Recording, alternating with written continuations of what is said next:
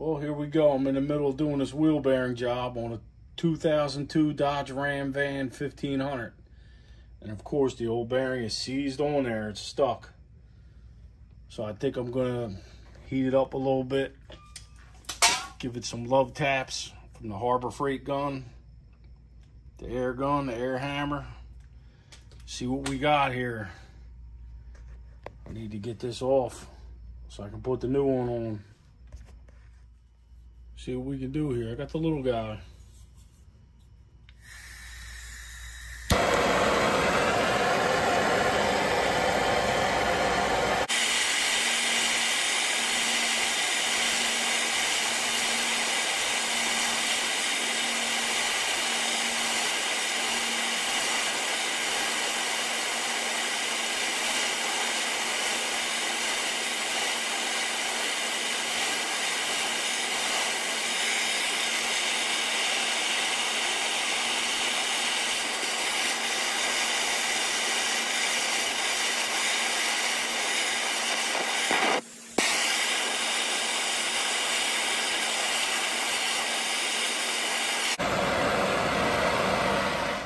See what we got. Give it a couple of taps.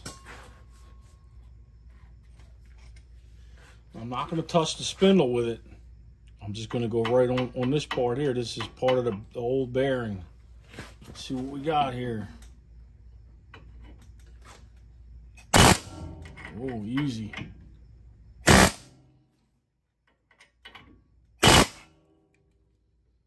dice, huh?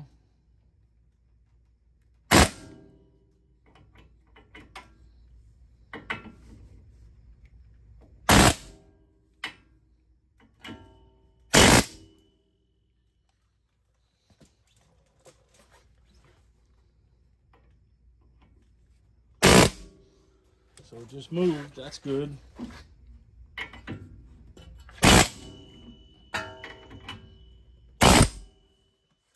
See if we can get it with the channel locks.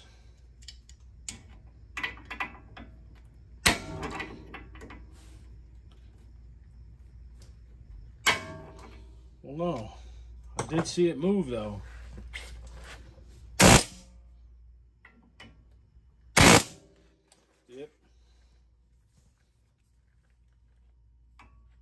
Apparently the gun is too long. It's hard to get it in there.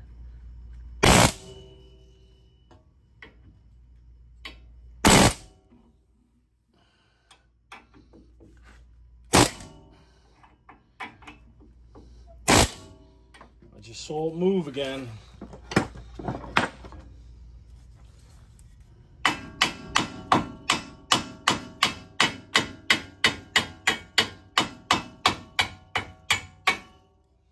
I need to heat it some more.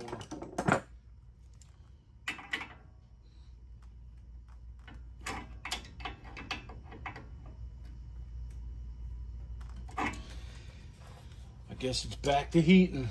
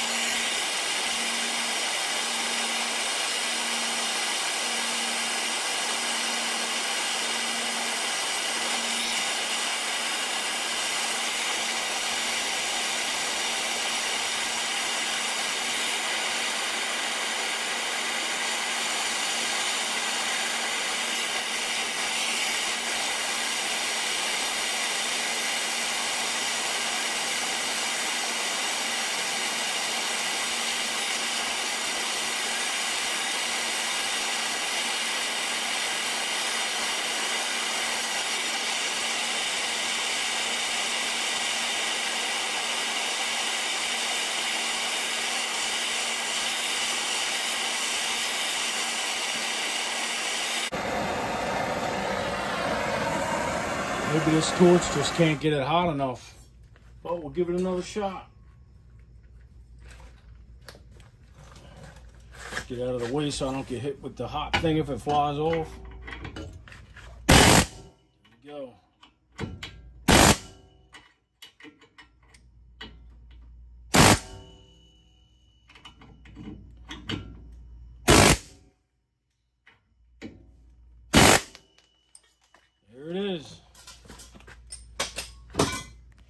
just so you can see I didn't damage it. There's a little scuffs there, but that's not for me. That's from, I don't know if that's called an inner race. You know, I don't know. It's part of the bearing itself. But that did some damage there because the rotor was flopping. You know, I made the bad decision to drive home the 3.5 miles after I realized the bearings failed. Well, I didn't know it was the bearings. I knew something was going on. And I heard noises. The brake pads don't look too bad. They're actually new. They're rusted, but they're new. And the caliper don't look too bad either. But I found out these Craftsman hooks from Lowe's barely hook onto anything. I guess I'll have to tweak them. Make the hook itself a little bigger. So yeah, I'm gonna put this together. Guess I gotta let it cool off, clean it up, put it back together. Hopefully I can use this tomorrow to go to work. Look at that leak in there. Oh dear. Looks like antifreeze coming out of the timing chain cover. So yeah, the oil pan is leaking too, so I might as well do both at the same time. Also, the exhaust needs to be replaced. And the exhaust manifolds, because they're in rough shape. So I guess I got to do everything at one time. I found the exhaust on eBay for, it was 5 something, now it's 6 something, almost $700. Gonna have to see. Trying to keep this van running.